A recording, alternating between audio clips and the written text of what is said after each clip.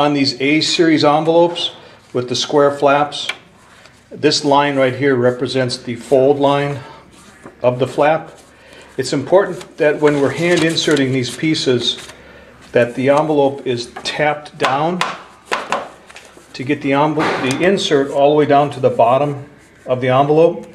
Because of the concept of how this machine works is when it comes through, there's a mechanism in there that actually cracks the flap and opens it up for sealing.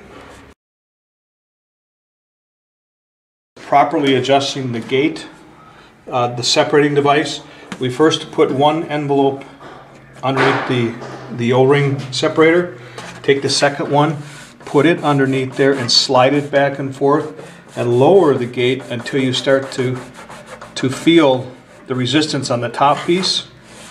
That way one piece will be allowed to pass through and the second one with that resistance is going to hold it back.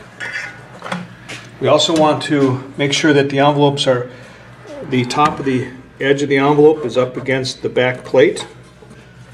With that in place, we're going to loosen up the side guide, slide it into the envelope, a little bit of clearance in there, and then lock it down.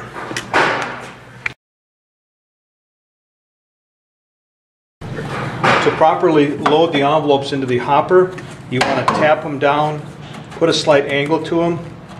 The flap is on the back and down. From there you'll take the stack and just set it right into the hopper. That way you can see that they follow the wedge on the back as well as around the gate cylinder in the front. When we're adjusting the wedge, it's held in place by this angled bracket on the bottom. You can simply loosen it and move it back and forth.